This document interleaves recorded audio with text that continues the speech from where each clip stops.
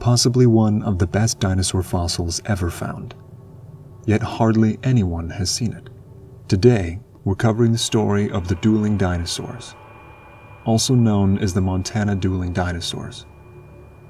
It's a story that started 67 million years ago, but we're going to start a bit later than that, on a hot, dry morning in Montana, June 2006. Clayton Phipps calls himself the Dino Cowboy. It's easy to see why when he's wearing his trademark black felt Stetson cowboy hat. It was Phipps and his team who set out to find fossils in Hell Creek, located in Garfield County, Montana. If Hell Creek sounds familiar to you, it's because it's one of the most famous fossil sites in the world. Now, it's a vision of a grayish sandstone. But 67 million years ago, it was a swampy floodplain. This time period is called the Late Cretaceous. It was a time when dinosaurs ruled the land, and flying reptiles like the pteranodon dominated the skies. It was a much hotter climate than we experience today. The sea level was high, with almost no ice sheets or glaciers, and lurking in the sea were huge marine reptiles like the mosasaurs. The first day of excavation, one of the group, Mark Eatman, found a pelvis amongst the hills. Phipps recognized it as a ceratopsian. This means it belonged to a plant-eating dinosaur with a beaked mouth. Probably no big deal, right? Phipps remembers, "We weren't all that excited.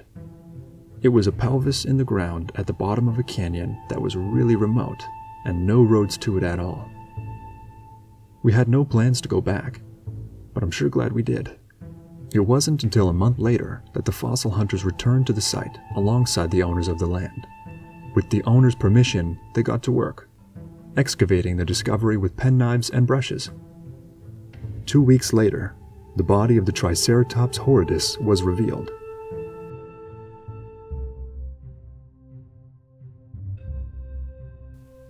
Triceratops means three-horned face in Latin. With its 3 sharp horns and spiky headplate, this plant-eating dinosaur would have been a pretty scary sight as it stomped across western North America. Here are some key stats you need to know. Some specimens have been found to be 30 feet long. For a bit of context, an adult giraffe can grow up to 20 feet tall. They could weigh 6 to 8 tons. If you need that in kilograms, that's 7,257.48 kilograms. They are known for their massive heads, and some fossil hunters have found skulls 10 feet long. They often lived solitary lives, and did sometimes fight each other. The species was killed off 66 million years ago, probably when a 7.5-mile wide asteroid hit Mexico's Yucatan Peninsula.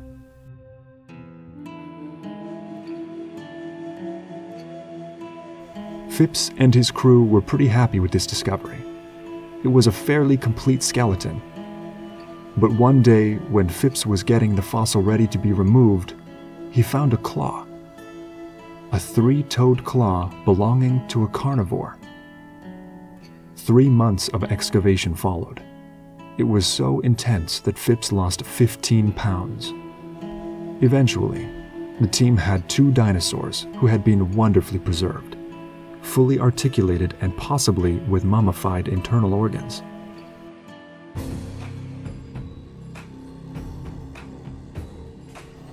Until recently, little study has been done on the dueling dinosaurs fossil. But we have a good idea of what the other dinosaur may have been. At 22 feet long, the species is likely to be a juvenile T-Rex. The T-Rex may be the most famous dinosaur in the world. Full name Tyrannosaurus rex, meaning Tyrant Lizard King. This dinosaur has captured people's imagination since 1902. When it was first discovered by famous fossil hunter Barnum Brown in Hell Creek. And for good reason too. Here are some key stats you need to know. The T-Rex has a set of 50 to 60 banana-sized teeth. Pretty useful for a meat-eater who could rip almost 100 kilograms of flesh from their unfortunate victims in a single bite. Although the dueling dinosaur specimen was on the smaller side, A T-Rex could reach almost 40 feet in length and 20 feet in height. Some scientists believe this dinosaur could run at speeds of 20 kilometers per hour. Not someone you'd want to challenge to a race. As well as being a fearsome creature, the T-Rex was pretty smart too. It had a brain twice as big as those of other carnivores. You might have noticed that I mentioned this dinosaur is likely to be a juvenile T-Rex. This is because some people think it may be a Nanotyrannus lancensis, a rare species whose existence is still up for debate. Nanotyrannus means pygmy or dwarf tyrant, basically a small tyrannosaur. The first skull was found in 1942 by an American paleontologist, a scientist who specializes in studying fossils called David H. Dunkel. It didn't get named Nanotyrannus until 1988, but debate still goes on. On one hand, the skull bones weren't fused in Dunkel's find, suggesting the specimen may be a juvenile T-Rex. On the other hand, it had more teeth, which is one point for the Nanotyrannus theory. If the Nanotyrannus did exist, it would have lived in the same humid climate as the T-Rex, Western North America. For the sake of consistency, we'll call the dueling carnivore of the dueling dinosaurs a T-Rex. But stay tuned as studies continue on this subject.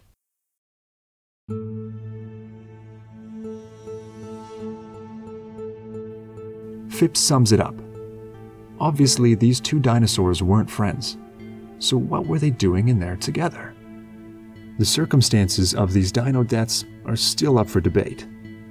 It's considered unlikely that the fossils washed up together. Was this a case of chance? The dinosaurs in the same place at the same time during their deaths? Or is this a mighty struggle preserved forever? The second theory is certainly exciting, and some evidence of the fossil leans towards it. Firstly, teeth were found in the spine and near the pelvis of the Triceratops. And secondly, the T-Rex's skull was split as if it was kicked. So perhaps a dueling T-Rex and Triceratops isn't just the plot point of a wonderfully eccentric 1918 film, The Ghost of Slumber Mountain.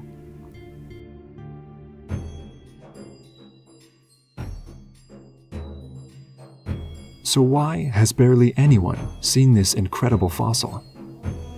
Yet again, Phipps provides us with a quote that summarizes the situation. Dinosaurs bring drama. The fossil has never been fully extracted, cleaned, prepped, studied, or put on display. This process has been delayed by a lengthy legal battle over ownership of dueling dinosaurs, which was valued between $7 million and $9 million. Finally, in 2020, the Friends of the North Carolina Museum of National Sciences were able to purchase the fossils and gift them to the North Carolina Museum. The Dueling Dinosaurs exhibit is set to open in 2023, and visitors will get a chance to see the fossils themselves, being prepared for public display. Not only is this a great opportunity for people to see this amazing specimen, but studies will help answer some of the big questions in the study of dinosaurs. Like, does the Nanotyrannus exist? Were these two legendary dinosaurs fighting, or is this a chance moment of preservation? Let us know your thoughts in the comments. Thank you for watching this episode, and remember to subscribe as we delve into the wonderful world of dinosaurs.